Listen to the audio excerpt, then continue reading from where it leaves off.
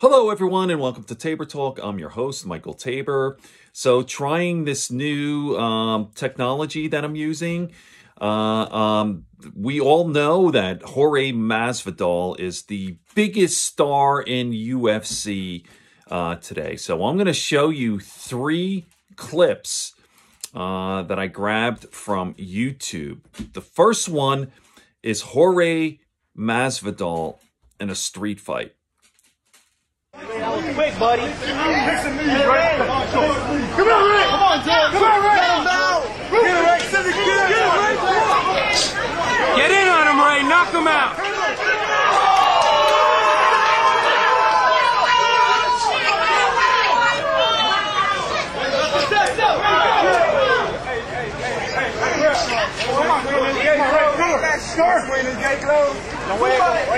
Come on, Jorge. That's it, Jorge.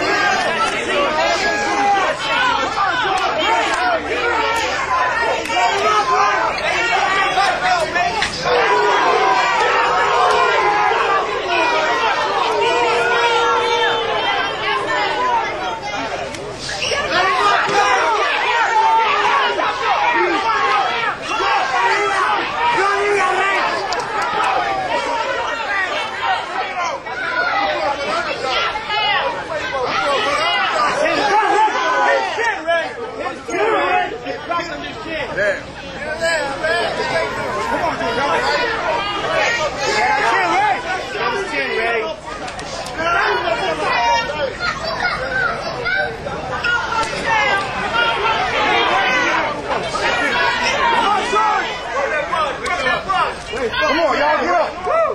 Work that ball. Come on, Ray. Put your hands up.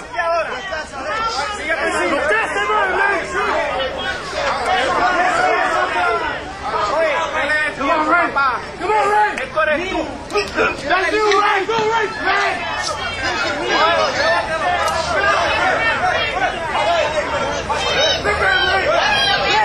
Ray, focus on him. Listen to Ray. Come on, get on point. Dale, Pedro.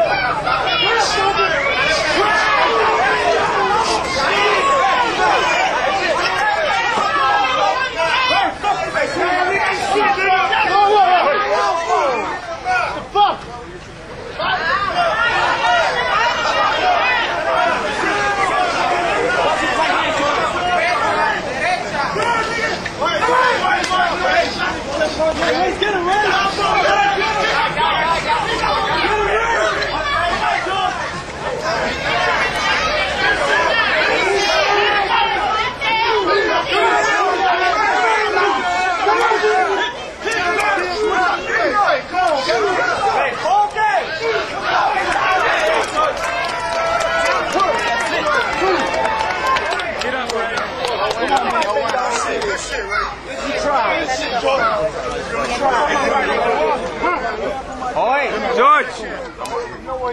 George. Pretty intense, right? Okay, so here is the knockout Ben Askren. Jorge Masvidal knocking out Ben Askren in 5 seconds. Masvidal. All right, now for the introductions, back inside of Bruce Buffer. Record, 19 wins, no losses, 1 no contest. He stands 5 feet 11 inches tall, weighing in at 171 pounds. Fighting out of Heartland, Wisconsin, presenting the number 5 ranked welterweight contender in the world, Ben Askren.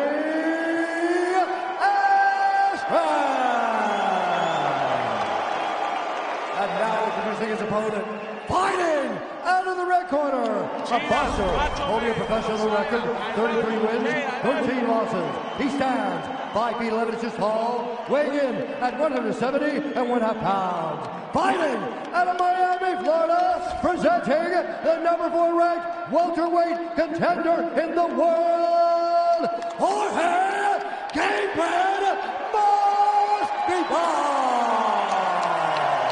And when the action begins, our referee in charge, Jason Herzog. Jason Herzog back in there for this one. Ariane Celeste is here. Brittany Palmer, Brooklyn Wren also on hand. Game Bread is in the building. And these guys just flapping gums at each other any chance they get. The fight clock is brought to you by Modelo. One of the greatest knockouts you'll ever see! Oh my goodness! Askren stiff as a board! Oh my goodness! Bread! Oh my goodness! Wow! Wow! Masvidal just made a statement. And he has just turned in the fastest knockout in UFC history. What is that, 3 seconds? 5 seconds, Wow. the official time. Sorry, Dwayne Ludwig. He got you. And it'll be interesting when you talk to Masvidal in terms of how much they talked about opening that way. Just like that, Masvidal takes Ben Askren's O. Ben is waking up. He doesn't know what happened yet. He's trying to get back up, and they're trying to keep him down. He's still out. Let's take a look at it. This fight replay is brought to you by Nemiroff, bold character since 1872. Here it is in real time.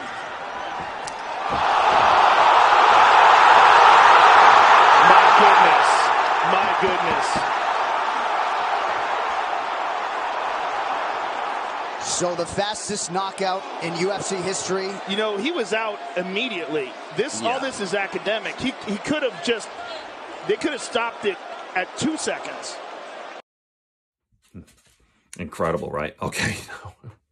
Here's the press conference. Okay, enjoy.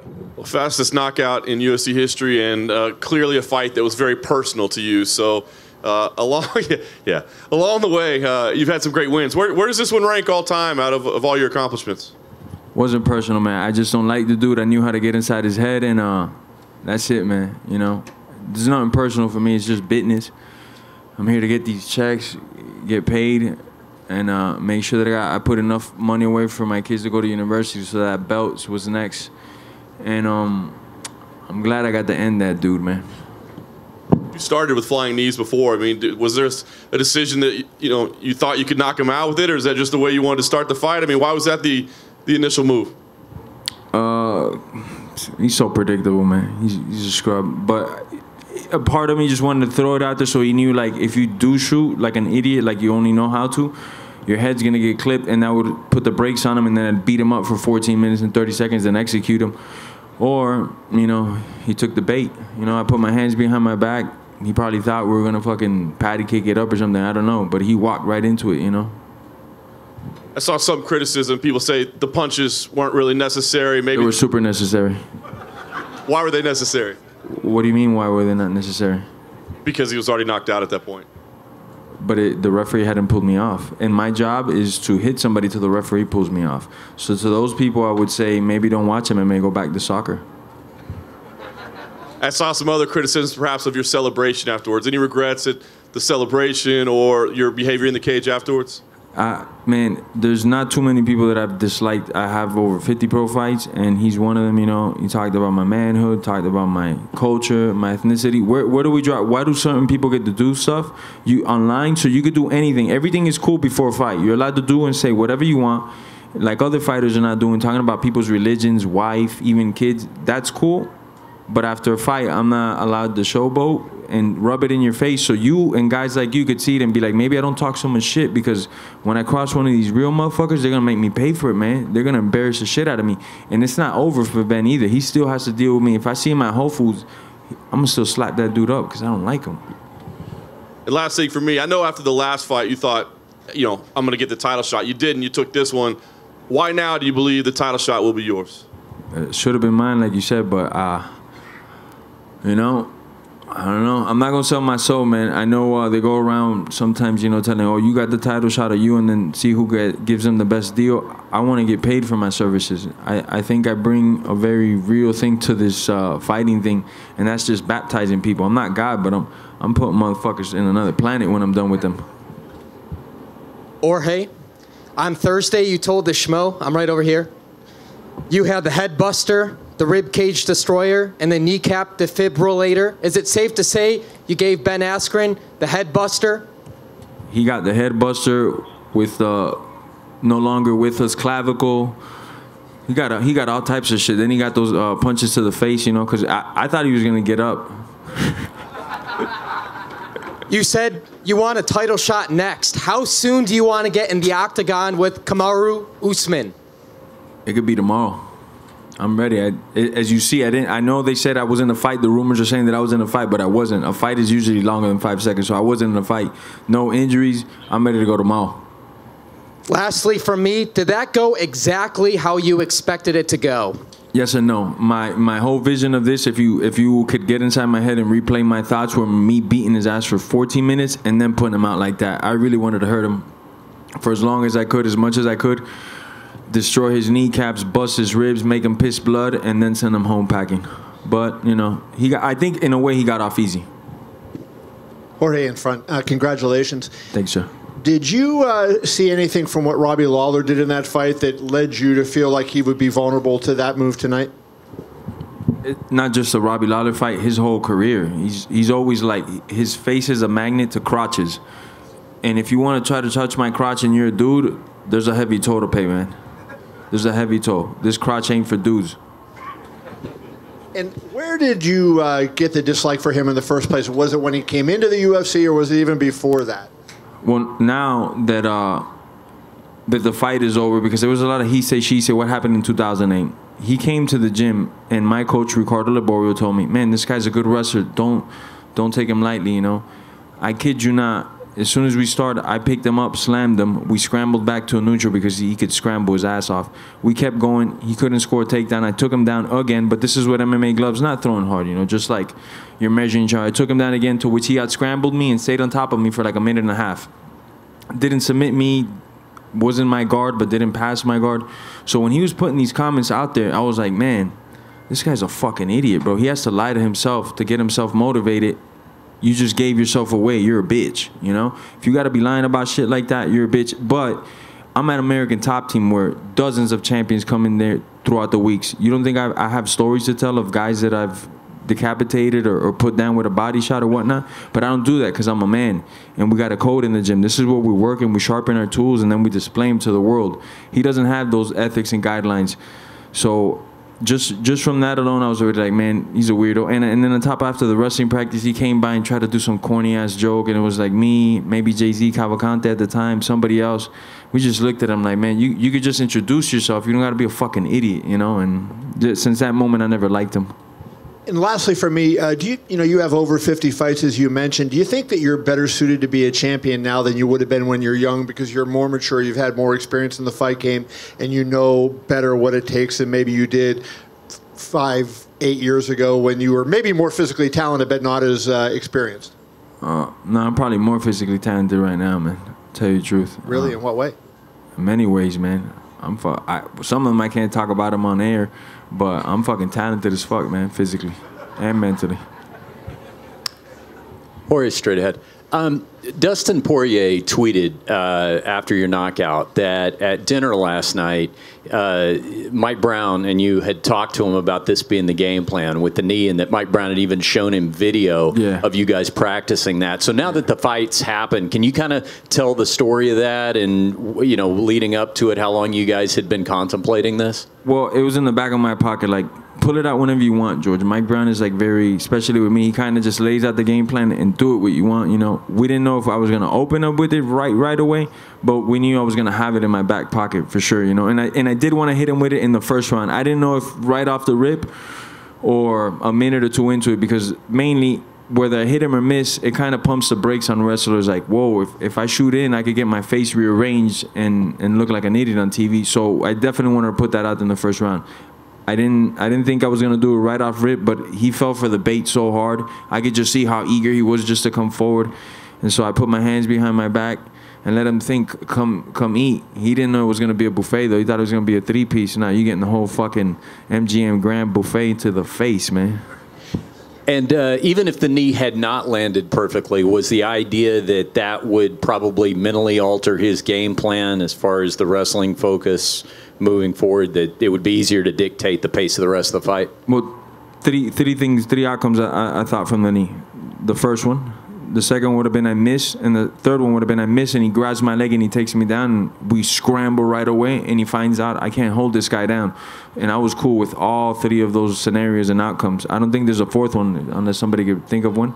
But those were the outcomes in my head, so I was like, man, these knees are just free from me. I'm not fighting a guy that intends to punch me in the face whatsoever. He's not a mean guy. He doesn't want to punch me in the face. He wants to hug my leg and put his face in my crotch.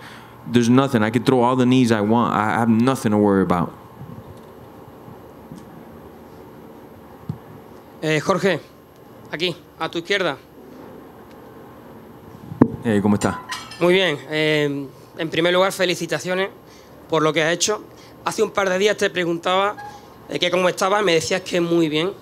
Y además me decías que estabas muy contento porque decías que le ibas a partir la cara a un payaso y que encima te iban a pagar por ello, así lo dijiste. Sí, señor. Además, estoy encantado de hablar en español porque de momento no hubo nadie que te hiciera hablar en tu lengua madre. Y, ya tú sabes. Ya tú sabes, brother. ¿Te imaginabas esto en el mejor de tus sueños? No en el mejor de mis sueños. En el mejor de mis sueños, yo lo iba a castigar por 14 minutos y enseñarle a él que es un hombre de verdad. Y mi papá está ahí y él es testigo. Mi papá fue el que me dijo, no quiero que hagas eso, yo quiero que acabes con él rápido para que le enseñes al mundo que tú mejor eres que él. Pero yo en realidad lo quería castigar por 14 minutos. Mi papá es el testigo mío. Ese era mi mejor sueño, que yo lo castigara en 14 minutos y después lo ponía a dormir. ¿Qué es lo siguiente para ti? What is the next for you? El título. Título. El título y hamburguesas. Hamburguesa. Vale. Gracias. Jorge, over here. Yes, before the fight, did you sense any kind of fear in him? Because I noticed. Yeah. Talk about that. Man, I had that dude spooked out. It was funny to me that he kept saying he's under my skin because I didn't go to a press conference. He was bragging about that I didn't go to a press conference. Let me tell you guys a secret. I could care less to be here, man. If I could be right now In-N-Out Burger and some cheeseburgers and I wouldn't get fined for missing this thing, I'd be gone. No disrespect, because there's a lot of cool motherfuckers in here, bro. But I don't care, especially to fly across the country. I had a little bit of food poisoning, and I had staph. The first one that was in Atlanta, I don't know if y'all could see this, I had a good case of staph.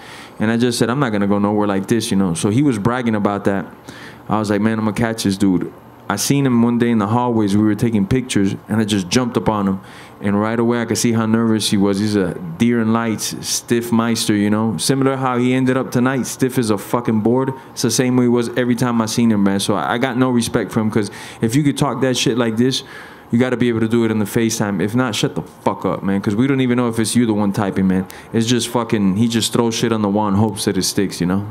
It's obvious that you guys don't really love each other, but is there a chance that maybe one day you guys could drop the beef, or do you think is this a permanent thing? Oh, no, it's not beef, because if it was beef, it'd be different. I'd be at the front of his house waiting for him right now. It's not beef. This is just, I don't like my coworker, we could say, but this is not beef, you know. This is just some idiot I don't like, you know. But my job, thank God, you guys got to be jealous of this for me. I get to punch the coworkers I don't like in the face. Thank you, man. You got it. Hey, George, right over here to your left. What's up, man? Aljamain Santos, Eagle Broadcasting. I don't think there's any kind of slow motion camera that can capture those, if they could, capture those 5 seconds. Where in those 5 seconds did you know that you had it in the bag? As soon as that dude signed the contract, man. As soon as he was acting like he wanted to come forward, and I put my hands behind my back and like signal to him, and he was like, yeah, for sure, I'm putting my face in your crotch. I was like, all right, I got you, bro. For sure, I got you, bro. You're such a fucking fish, man. Appreciate it. Thank you. You got it. Jorge, right here. What did Dana say to you in the octagon after the finish? Be nice to him. That's what I remember. I don't know. I'm sure he said a couple other things, you know, but he was just like, be nice to Ben. Be nice to him now, you know. Because I was telling him, why'd you put me to fight with this guy? Because I believe in, a lot of the media also believed it. Not a lot, but some of the media, that this was a step back for me. I've been fighting fucking, I fought Yves Edwards over 10 years ago, but that guy's a fucking fighter. That guy's a stud, bro. You guys might not know who Yves Edwards is. If you don't, shame on you. Go do some research. I've been fighting badasses for a long time. To get put in with this guy was a setback in a way, you know. I'm glad, though. I'm going to steal that fucking hype and go fight for my title now, because they were saying this is the greatest grappler ever. I think Joe Rogan said it's like grappling two guys. All the media was behind this guy. He's what, fucking 38-0 or whatever the fucking bullshit record he has. You know, so he's obviously something in the grappling community. But to me, as far as fighting goes, he doesn't rank in my top 10 victories. And then at Media Day, I brought up the fact that Dana said he wanted to build a PI in Puerto Rico, and you said... I'm gone. Yeah, and you said... I'm gone. Puerto Rico, here I go. Did you talk to Dana about that? You said you wanted to meet with him. Dana ain't talked to me about that. He might be a little mad I did his boy Ben like that, man. I know those two are real close. What happens if Colby wins next month? How do you determine who gets the title shot? How do you figure that out? I don't know who if that's Dana, if that's Hunter, if that's Sean Shelby. I don't know of them who does it. But I think my body of work speaks for itself. If you want sheer violence, you know who to call. If you want other shit, man, fucking guys going to press conferences on time and posting on their shit, then you know who to call, man. But if you want somebody who's going to give you this fucking violence, you know who to call.